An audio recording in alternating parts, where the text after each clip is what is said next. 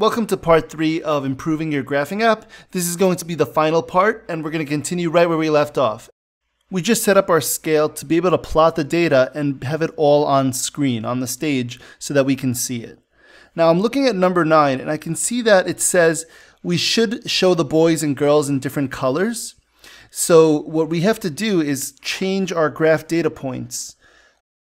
Over here, when we're graphing the data points, we want to make sure that we are, let's see. We're not plotting the point item 1 of item or item 2 of item. We have to specifically choose what we want to plot. If we want to plot the age of the item, so instead of item 1, maybe we're going to plot, let's see, ages. So we're going to do age, and in the Y graph, we are going to plot heights. So I have to make sure that I update my graph data points to be correct. And if we want to set boys and girls to be different colors, we have to check to see the gender of each item as we're doing it. And we have to make sure that we give it a different costume, because the way that I did it is probably different than the way that the BJC creators intended. Remember, I drew dots for all my data points, and each dot was I changed the costume of the sprite. So we're going to just have to change the costumes for what we want to represent males and what we want to represent females. So to do that, we're going to use the control palette. We're going to use a conditional, and we're going to check to see if the gender of the item, so that's going to be in my operators palette, if the gender of the person, this has to be a predicate, so I have to make sure that I check to see if it's male or female. So let's do, you know what, we're going to probably need an if else, because if it's not male, it's probably female. So let's do an if else instead of just an if. And now I can remove this, this if down here. And if the gender of the person, what did I do? There we go. If the gender of the person or of the item that we're looking at equals male, then we want to make sure that we set the costume to something that we want to represent male. Now, I haven't done that. I haven't created costumes for for males and females. I just have the black dot. I think it's called untitled right now. So that's not good. That's not what I want. But I'm just showing you guys what you might want to do to get it to show males versus females. So we'll switch to the costume that we'll have to create. Otherwise, if it's female, so then we have to switch to the other costume. We have to make sure that we are setting the other costume as the costume that we use before we plot the point. And so I think that, let's see, will this work correctly?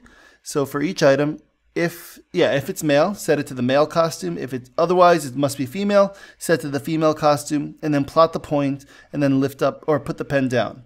Oh yeah, because we were connecting all the points initially. But if we're doing a scatter plot, we don't really want to put the pen down. So we want to make sure the pen doesn't come down. Otherwise, it's going to connect all the points. I'm going to take off the pen down block for now. Remember in the last video, if there's time, I think, you had to create a Boolean. So we could create another input here and check to see if that's true and whether we should have the pen down or not. So I'll let you guys figure that out, because it was almost like extra credit. But for now, I think this could work for plotting our points. We just have to set the costumes now. So I'm just going to quickly do that and see if we can get this working. So let me paint a new costume. And for boys, I'm going to just use green. Let's see. I'll just make a small little costume, and we'll call this male. And for females, we're going to create a new costume, and let's use blue for females. Okay. That's not looking like a circle. Let me undo that. Let's use blue and create a small blue dot for females. And let's rename it to female. And now we can change our costumes. So if the gender of the person is male, we're going to set it to male, sorry. Otherwise, we're going to set it to female, and then we're going to plot that point. And it's going to plot the age of the person on the x-axis and the height of the person along the y-axis. So we have a huge moment of truth coming right up. I set my graph. You see that it takes like a few seconds because it has to do a lot of math behind the scenes. And now when I hit graph data points, it says expecting list but getting numbers. So We have an issue here. What are we doing wrong? So we're going through each item of the data. Let me just make sure that this is correct. And then the gender of the person. And then we plot the point. So when we plot point, let's see. Expecting list but getting number. Why would it do that? Oh, maybe because we don't plot the points.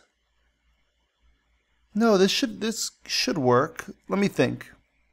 I'm not sure why it's not working, but let me just try one more time. Expecting list but getting number.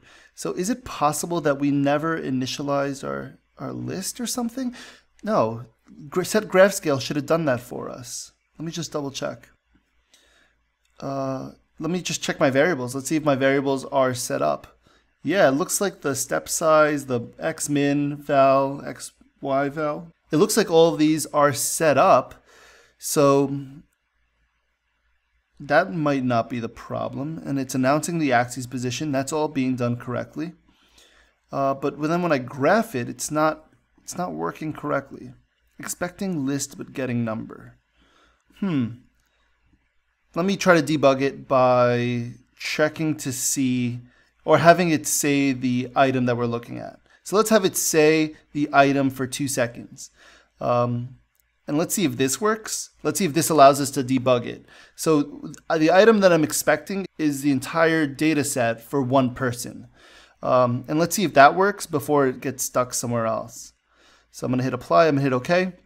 And it says, okay, so it said it somewhere. I just can't see the sprite.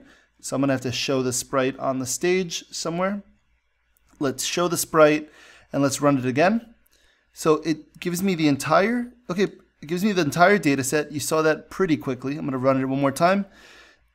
But expecting list but getting numbers. So there must be some other issue. Maybe it's not able to give me the gender of the person. So let me try that.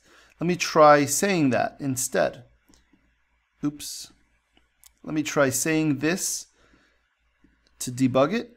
And if this works, then that's not the issue. Let's say it for 4 seconds, just so I can kind of like see what's going on here. It should say female because I think the first item is a female. There we go, F. So that works. And then we get our error, expecting list but getting number. So where is that happening? It's not happening here. Switch to costume male, switch to costume female.